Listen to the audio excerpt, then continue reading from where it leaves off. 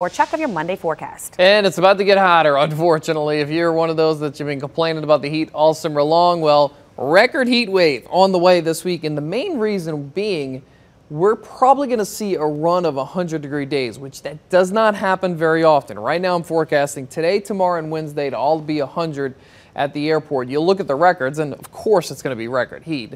100 degrees today will blow past the old record of 98 set back in 1993. We're going to tie it Tuesday and Wednesday if we do hit the triple-digit mark with the actual air temperatures. This is the last time we've seen 2 days in a row, that was back in 2010, of 100-degree weather.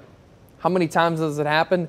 Not many. It's happened in 1980 and 2010 at the New Orleans International Airport. Slidell, it's happened 3 days, which actually occurred last year. And then our Audubon site, you go back all the way to 1924, there were 4 days in a row. The most recent is 2015, where there were 4 days in a row of 100-degree plus temperatures. There's a live view outside. Remember, the sun's coming up later and later every morning. Days are getting shorter, but it isn't responding to the temperature department just yet. You're walking out the door, it's 81 degrees at Belle Chasse, 82 right now here at Fox 8, and some 70s on the board on the North Shore. Okay, we've been watching this heat ridge all summer long. It seems to not want to go away, and it's not going away anytime soon. In fact, it's going to get closer to us, and it's going to get stronger. So through the middle part of the week, it anchors itself right over Texas and Louisiana, and that's why I'm thinking 100 degrees will be a possibility every afternoon, especially on the North Shore. Mississippi Gulf Coast, North Shore, you might be 101, 102 for periods of time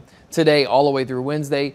There are some signs by the end of this week and more so next weekend, it'll shrink a little bit and push slightly farther off to the west, which is it really going to do much? Not exactly. It'll allow more of a northerly flow. When we get more northerly in our flow around the backside of that high, typically that leads to a few extra storms in our forecast. Let's get into the tropics, because can't forget about that. We are getting closer to August. Two areas we're watching. Both of these are heading out to sea, so are we really watching them? Not exactly. They're not going to bother any land areas, but this red area has a high chance of forming into our next depression or named storm. You see that next name on the list would be Emily if it was to achieve that tropical storm status. Here's that 7-day, and you see it. Triple digits on the board. They don't exactly look too pleasant. 100 today all the way through Wednesday. And I back down the heat a little, and I mean a very little bit by the end of the week on into next weekend. Well, we could get a few extra storms around here, but I think everybody at this point, they're like, I need rain, I'm sick of the heat, and well, we're doing the opposite. We're getting more heat and we're not getting all that much rain. Well, those 100s, they do stick out. They do. And it kind of makes you're right.